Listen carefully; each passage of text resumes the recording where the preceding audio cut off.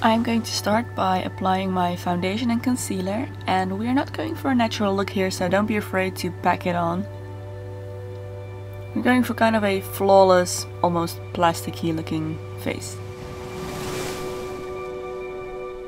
So I'm using my light reflective concealer to kind of highlight my face as well. So now applying some eyeshadow base, and afterwards I'm going in with my jumbo eye pencil in Milk, which is a white color, and this is going to be the base for my eyeshadow.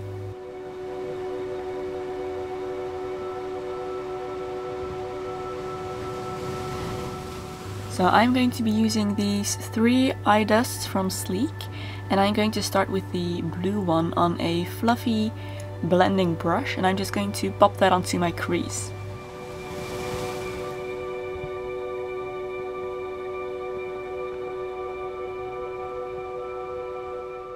Then I'm going to apply the shimmery green color on the moving part of my eyelid.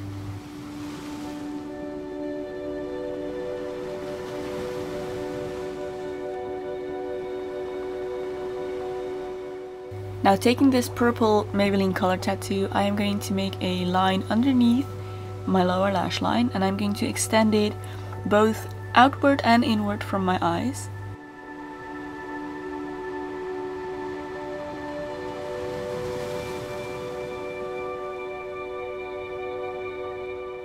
And then I'm going in with the purple eye dust from Sleek and just placing that in my crease to deepen up the look a little bit. So blend it out.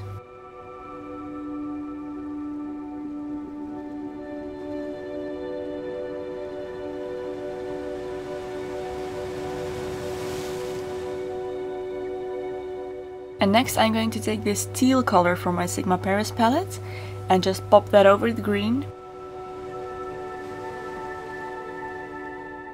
And I'm going to take the highlight color from that palette and apply that underneath my brow bone and also on the inner corners of my eyes.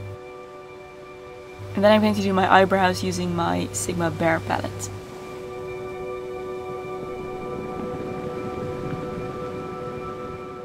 So next I am applying a net over my face and going over that with some blue eyeshadow. And this is going to create kind of a scaly effect.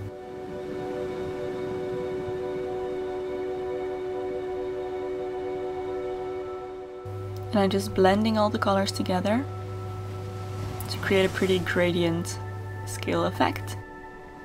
So next I'm going to take these false eyelashes and some rhinestones, and I'm actually going to place some rhinestones on the eyelashes before I apply them onto my eyes.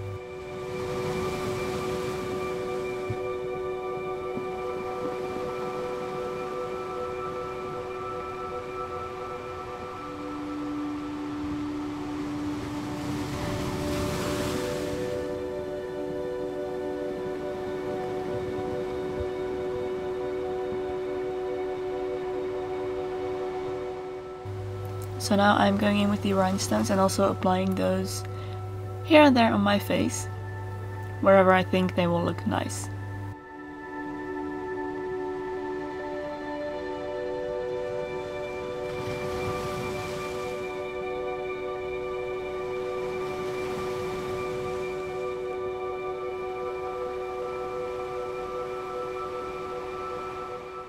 Then the very last thing is the lips. I'm going in with a little bit of that green and a little bit of that purple eyeshadow to finish it off.